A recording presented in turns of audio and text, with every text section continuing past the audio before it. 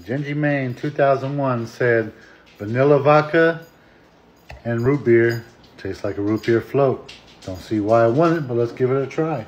We're going to use some Absolute vanilla.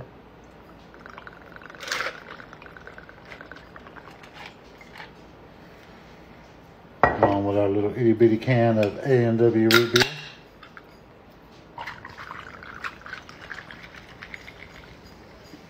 Oh, I didn't grab anything to stir with, so we're going to stick our finger in this shit. Make a mess. Cheers.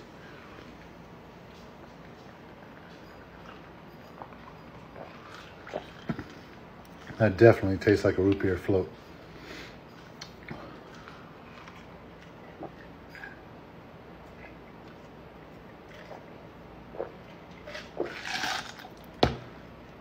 Give that a solid 10 out of 10. Hit them comments with some more drink suggestions. Also hit that follow. If you're not following me, I might talk about you behind your back.